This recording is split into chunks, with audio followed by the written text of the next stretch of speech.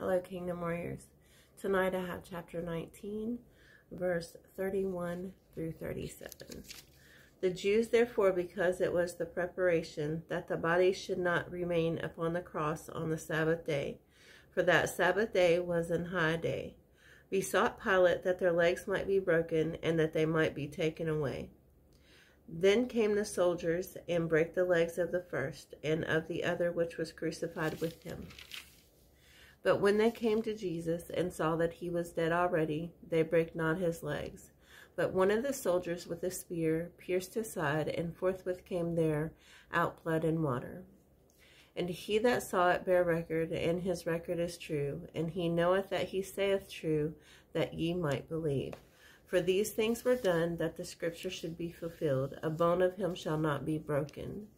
And again another scripture saith, they shall look on him whom they pierced. Stay blessed.